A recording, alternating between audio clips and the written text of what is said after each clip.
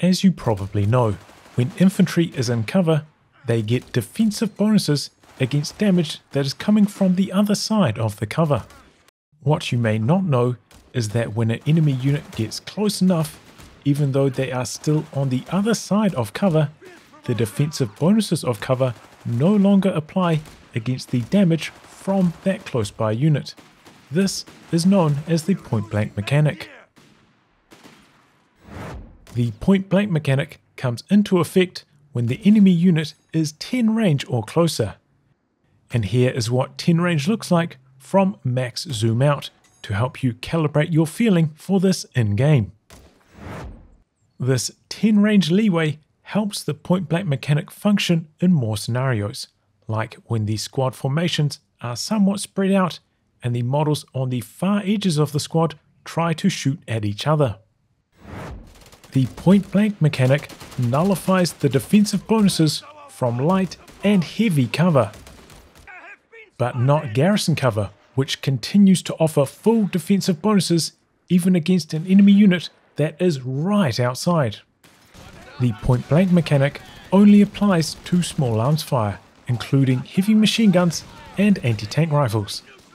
It does not apply to other sources of damage like flamethrowers, grenades, or vehicle cannons. Even the relatively small caliber weapons like the Humber's main gun don't have point blank enabled, but vehicle mounted machine guns do benefit from point blank.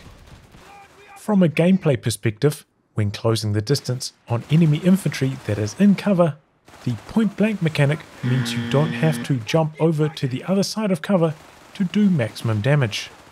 This means your squad that is now point blank can stay on this side and benefit from the cover against different enemy units that are on the other side of the cover and beyond 10 range away. Because of the 10 range buffer, when I'm closing in on an enemy unit that is in cover, sometimes I like to hit stop when I believe my entire squad is inside 10 range, but they are not yet directly next to the enemy unit. This way I am still nullifying their cover, but I reduce the amount of time my squad has the firing on the move penalties applied to it. This can sometimes be the difference in winning and losing a very closely matched engagement. All squads have their maximum damage per second at range 0, and it only starts to drop off at range 7 or 10 depending on the squad. So getting closer than this doesn't help you do more damage and is only necessary if you want to use the cover yourself against other enemy squads in the region. While digging around in the mod tools to research this video, it mentions here that the point blank mechanic may remove the penalties applied by being suppressed. So I created a mod to test if this was functioning in Code 3 by making a squad impossible to pin.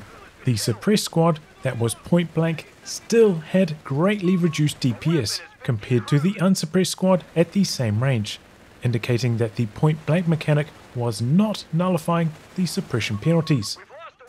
Trying it the other way around, I then modded a soldier to have 5000 health and compared how long it took to kill at around 9 range versus 11 range. The model at 9 range died when the 11 range one still had around half health. I believe this demonstrates that the model inside the point blank range wasn't getting any of the defensive bonuses from being suppressed or pinned. I then modded the MG42 to only do suppression, 0 damage, and made the rifleman immune to being pinned. Since the Tommy has a close to flat DPS profile, I put one just inside 10 range of the suppressed unit and the other just outside, then compared how much damage they did.